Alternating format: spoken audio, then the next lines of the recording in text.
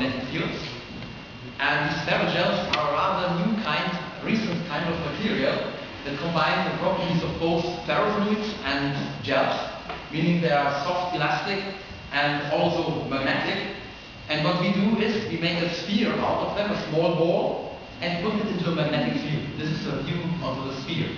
Now the best to tell you about it would be to show you the experiment, but it's rather small, it's only 1 centimeter in diameter, so I want to make a small blow up for you.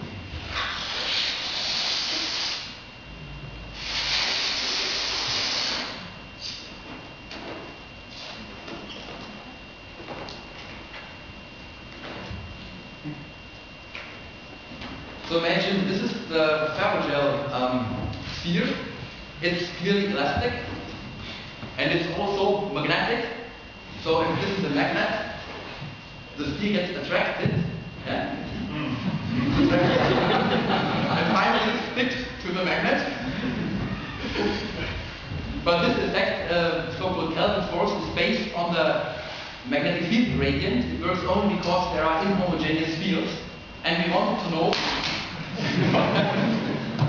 inhomogeneous magnetic fields.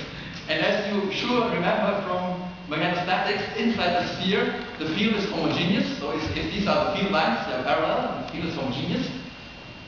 And if we now switch on the magnetic field, the field gets elongated in the direction of the magnetic field.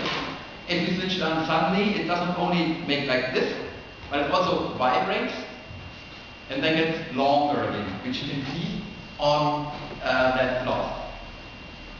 We compare the outcome of the experiment with several theories as usual, and please come to my poster if you either are interested in getting such a balloon, or if you're interested in some experimental details, how we compensate the gravity, not done